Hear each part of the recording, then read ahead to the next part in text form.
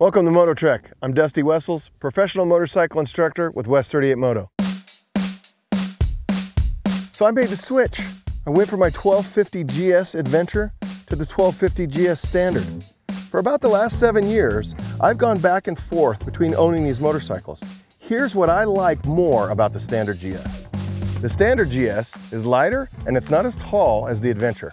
The bullet points will tell you the weight of this bike is not much less than the Adventure, but when it gets technical, this is a lot lighter to manage. Most of the weight savings on the Standard GS is in the fuel tank.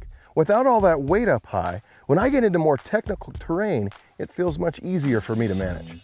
On the Standard, I can flat foot with knees bent. I have much more control. On the Adventure, I had to sit 1 foot on the peg all the time with my short inseam. The one thing I miss on the Adventure on long pavement stretches was the cockpit. A lot more comfortable, more flat, like I'm sitting on a big Cadillac. The first upgrades I install on a new motorcycle: headlight guard, upper and lower crash bars, and a skid plate. A headlight guard is not just for off-road riders. You could catch a rock in the headlight riding down the pavement. I install a headlight guard because I go on group rides a lot. I've caught a rock that went through the lens of the motorcycle I was riding at the time. I had to replace it. Now, I got lucky and I didn't have to replace the whole housing, but on a bike like this, and depending on the bike you're riding, this is really cheap insurance for not having to replace the whole housing. The upper crash bars not only protect these really expensive plastic pieces, but they protect vital pieces like the radiator and the fan, which can leave you stranded if those get broken. On a boxer motor, the lower crash bars are here to protect the cylinder head.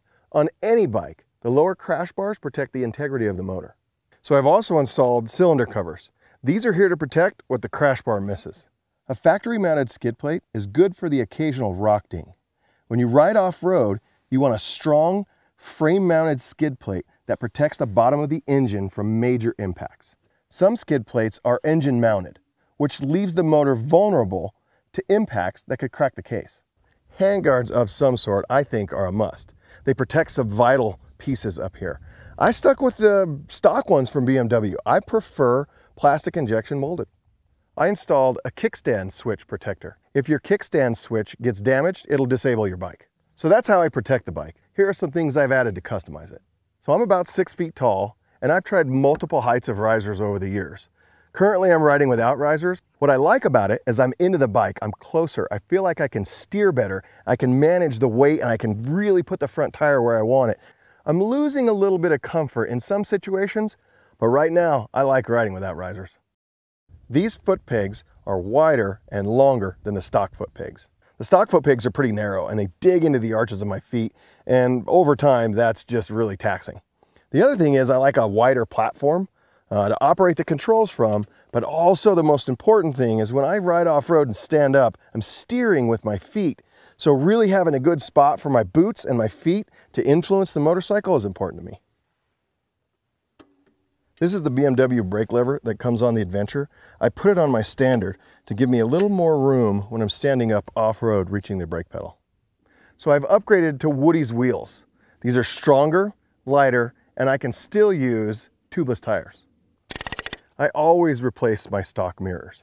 I've tried a lot of different mirrors. What I like about these is they're easy to adjust. I can put one in an up position, leave one in the down position, so when I'm sitting or standing off-road, I can still see the group behind me. The other thing I like about these mirrors is while I'm riding, with one hand, I can move them to keep them out of harm's way. I installed this fixed charger.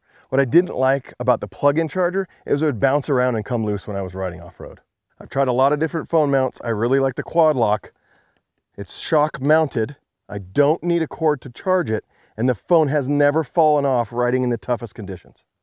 So this is just a general battery tender that you can install on any motorcycle. It goes directly to the battery and provides constant power. I use it for my pump, to pump up my tires. I also use it to plug in any of my devices for USB. My phone, my Scenic charger, my InReach. I can charge anything from here with the bike off. So instead of installing the really expensive lever, I just cut the end of this off.